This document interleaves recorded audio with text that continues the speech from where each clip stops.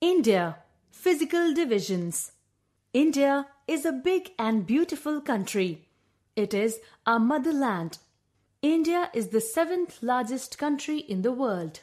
We have numerous cities, hills, mountains, and rivers in our country. If we travel from Kashmir to Kanyakumari, we cover a distance of about 3,200 kilometers. The widest distance from eastern to western part of the country is about 3,000 kilometers. India is located in the southern part of Asia, which is the largest continent of the world. The land of our country is not same everywhere. It varies from place to place. We have high mountains in the north, rocky plateau in the south, and vast fertile plain in the middle. Many rivers arise in the mountains. The climate of our country is not always same. It is hot and dry in some parts, while at other places it is hot and wet. There are very high and long mountain ranges present in the north and northeastern part of our country. These are the Himalayas, the pride of India. A large flat area is there to the south of the Himalayas. These are the northern plains. The Peninsular Plateau is situated towards the south of the northern plain and extends down to the Kanyakumari, the southern tip of India. The Himalayas. The Himalayas are the highest mountain range in the world. It is a wall of India. The Himalayas in India extend from Kashmir in the west to Arunachal Pradesh in the east for a distance of about 2,500 kilometers. The beauty of the Himalayas has always attracted tourists, men and women from all over the world. Many mountaineers tried to climb the mountain peaks. The Himalayas are divided into 4 parallel zones. These are Himadri or the Great Himalaya, the Shivalik Hills and the Terai. The Himadri is the Great Himalaya. It is present in the extreme north and it is the highest part, always covered with snow. In some places, the snow moves slowly. The movement of the snow is called as glaciers. The Himachal lies to the south of the Great Himalaya. This is the lower range of mountains. In this, the snow melts during the summer and the water flows into the river.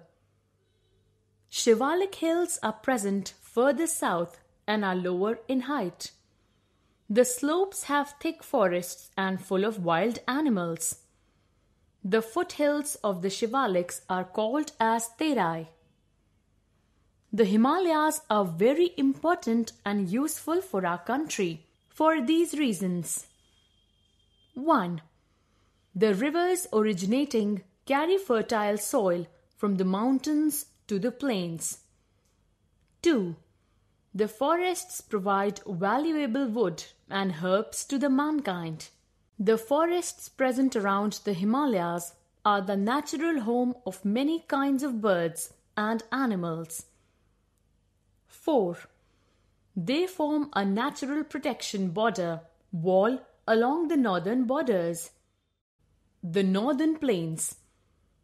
Northern Plain lies to the south of the Himalayan mountains. This region is called as Northern Plain. It starts from Punjab in the west to Assam in the east.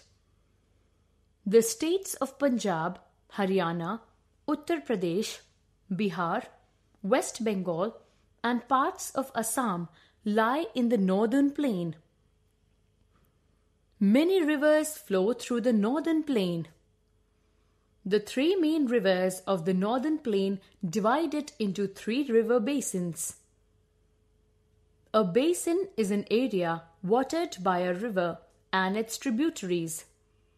The 3 main basins of northern plain are 1.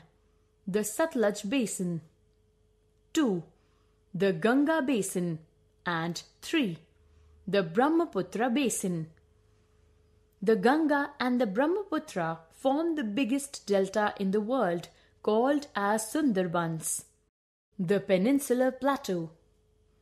It is a tableland and is composed of old crystalline igneous metamorphic rock. The Peninsular Plateau is the oldest landmass.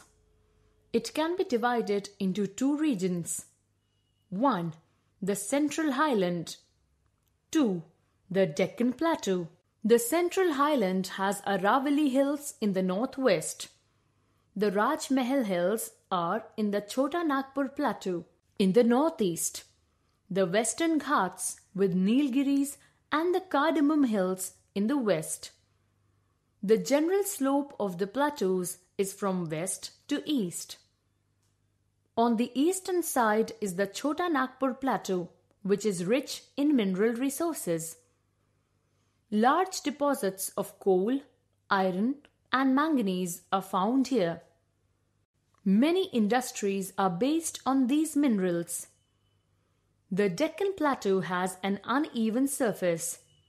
The soils are not deep and the color also varies from place to place. Cotton and sugarcane is widely grown in Deccan Plateau. Large deposits of iron, mica, and gold are found in this part of the plateau. Kolar gold mines in Karnataka are located in the Deccan Plateau. The Deccan Plateau forms a large portion of South India.